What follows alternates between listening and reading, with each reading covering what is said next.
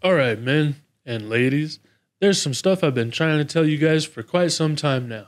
But let's be honest, I'm a bit of an idiot. So we're going to listen to somebody who can actually put this stuff a little bit more eloquently than what I can muster. But before we do, we're going to get into some charts and some recent market updates that happened over the weekend. And don't forget to check out the Discord because it's totally free to join and you can stay updated with all of the updates in between my videos. And you can always get early access to all of my videos on the X app. So don't forget to hit that like button and that subscribe button so you can stay updated with all of the crypto news, and let's get into it. Right here we have the daily chart for Bitcoin, and the other day I was talking about this hammer candle that actually formed, and right now it looks like we might be actually making a higher low right here. As long as we continue to stay on the top of this trend line right here, it looks like this MACD on the 4-hourly chart actually wants to flip to the upside, and it looks like we might be getting ready for an imminent breakout any minute now. One catalyst that could send us breaking out to the upside is that we actually have these FOMC meeting minutes or the Fed minutes coming out later this week on Wednesday, and it looks like this might actually be a catalyst because if they are talking about lowering interest rates or continuing with the pause in the minutes, then this could be a boon for the whole market and it could send people rushing back into assets. In other good news, but not necessarily immediately good for the price action, here we have an article that says Donald Trump has revealed substantial crypto holdings, but it's not in Bitcoin. Supposedly he owns a whole bunch of Ethereum, and Donald Trump has also been selling all kinds of NFTs to fund his campaign, supposedly. And I think that if we continue to see Donald Trump coming out in favor of cryptocurrency, and he actually makes it an issue that he's backing in his campaign, then we could see the crypto community rally behind Donald Trump. And it might become more of a partisan issue than it is already, meaning that the Republicans could totally back it up and try to push through positive regulations and just pull for the industry in general, which could be very positive and lead a lot of institutions and big players in the game to actually feel more comfortable investing in the space. And here we have another definitely positive piece of news, but not necessarily great for the price action. This article by Yahoo Finance says, the judge has revoked bail for FTX founder Sam Bankman-Fried. It says a Manhattan Federal District Court judge has revoked the bail of FTX founder Sam Bankman-Fried just months before his scheduled trial. Federal prosecutors alleged that Sam Bankman-Fried had violated his bail agreement by communicating with New York Times reporter about his former girlfriend and primary witness of the prosecution, Carolyn Ellison. It says, according to prosecutors, Bankman-Fried shared with the Times reporters Ellison's personal diary-like writings explaining her frustrations with the position leading Alameda. As you know, he's been staying in a multi-million-dollar mansion on bond, and he's just been under house arrest talking to the media and supposedly trying to intimidate people like Carolyn Ellison. And this has apparently landed him in a Brooklyn jail with notorious poor conditions. Alright, now let's listen to some clips from the Wealthy On podcast where Lance Roberts says a bunch of stuff that I've been trying to say, but he actually says it in more detail and a lot more eloquently than I can do. The CBO is the Congressional Budget Outlook, and the Congressional Budget Office regularly publishes reports presenting its baseline projection for what the federal budget and the economy will look like in the current year over the next 10 years.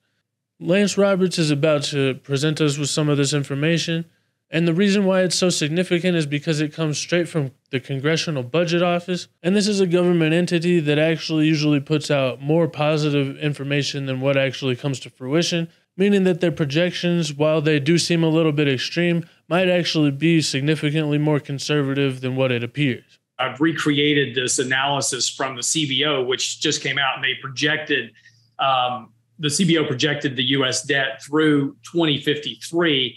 I recreated it, put an exponential trend line on it, and ran it out through 2050. And the reason is so there's two important factors about this. One is, again, going back and talking about interest rates and where they're ultimately headed and why interest rates can't go up.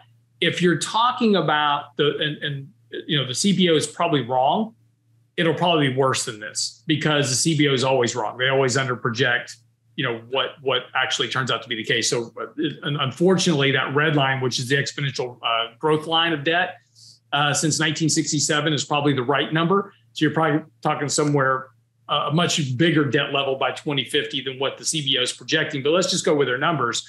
In order to issue that much debt, you can't have higher rates, period. And this is why. Okay, so to simplify this chart a little bit, this line right here is where they expect the U.S. government debt to be in the next 10 years or so. And right now we have about $32 trillion worth of debt, which means that we're right about here. This means that if you think the government has been spending a lot of money over the past 5 years, you've seen nothing yet, because we've got this parabolic movement incoming in the next decade. The Bank of Japan owns 80% of the bond market in order to keep interest rates capped below 1%.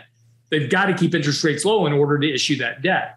So if the CBO is going to issue that much debt, if the U.S. government is going to issue the debt that CBO is projecting, the Federal Reserve, this is not what the CBO projected, but the Federal Reserve will have to monetize up to 30% of that debt to keep interest rates low enough for them to issue that debt. So you're talking about the Federal Reserve having a balance sheet north of $40 trillion by 2050. This is what I've been trying to say over and over again in a lot of my previous videos.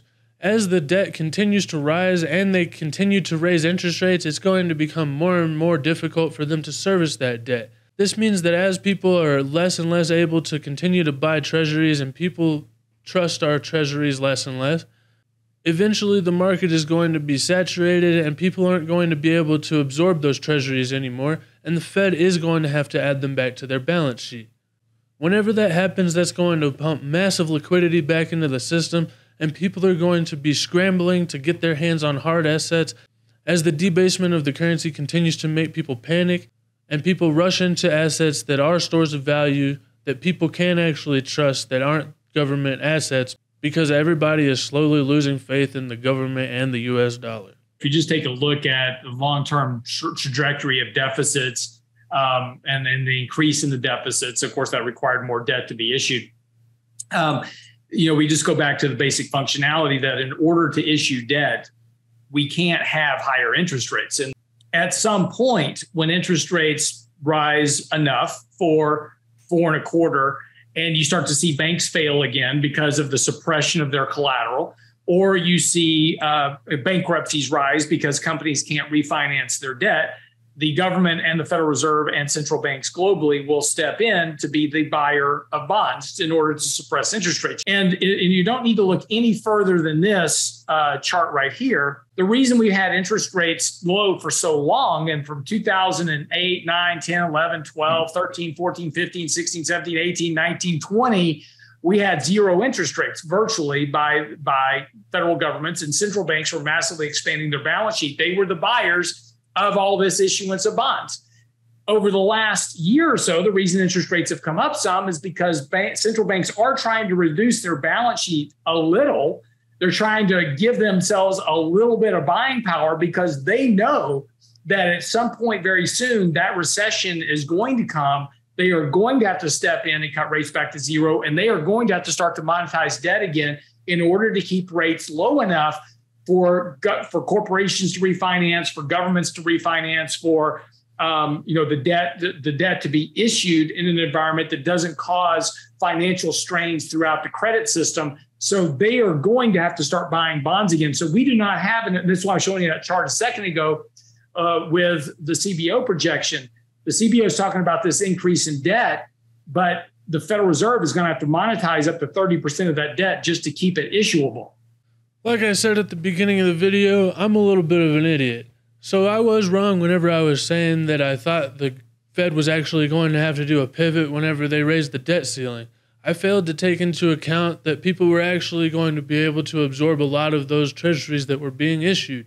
But that's going to come to an end soon, and whenever that happens, the Fed is going to have to add that stuff back to their balance sheet, and it's going to continue to rise. This is going to continue to debase our currency, and over time, that's going to force all of that printed currency into stuff like Bitcoin and gold. It's just a matter of time until the market is totally saturated and it can't continue to absorb these treasuries and bonds. Whenever that happens, the Fed is going to start adding them back to the balance sheet, and I think that's whenever everything is going to start skyrocketing. Let me know what you guys think in the comments. How long is it going to be until the Fed starts to expand their balance sheet again? Either way, thank you guys so much for watching. I hope you have a wonderful day, and I'll see you guys next time. Bye. This is Ibisu. He's named after one of the 7 lucky gods of Japan. According to legend, he will bring wealth and prosperity to anybody who evokes his name. So don't forget to write his name in the comments or you'll bring dishonor to your whole portfolio. And check out this video right here. Say goodbye, Abisu.